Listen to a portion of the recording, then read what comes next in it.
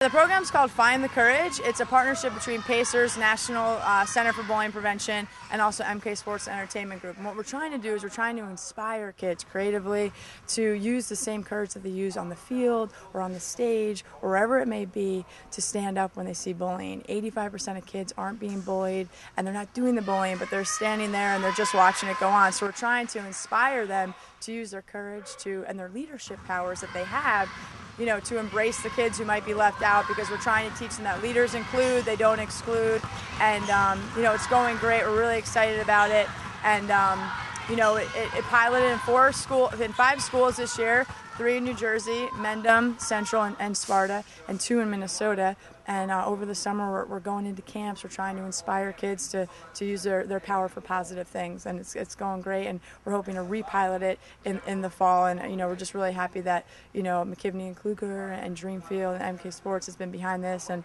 we're partnering with Pacer, who's one of the leading nonprofits for bullying prevention.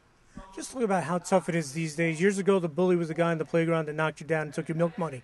Now with social media, that's really become an issue. That's one of the things you guys try to address? Yeah, absolutely. I mean, we're trying to educate kids too, because I think sometimes you don't know what you're doing at first. You think it's harmless. You think, oh, what's this online? And we're trying to let them know, like, if you put something online, it's there forever. So we're just trying to educate them and to use their power positively. And we definitely touch on Facebook and online how, to be active bystanders. Don't just let things go on. If you see it, say something, tell somebody about it, and let people know that, in your group, you don't do that. You stand up for people and you use your power positively.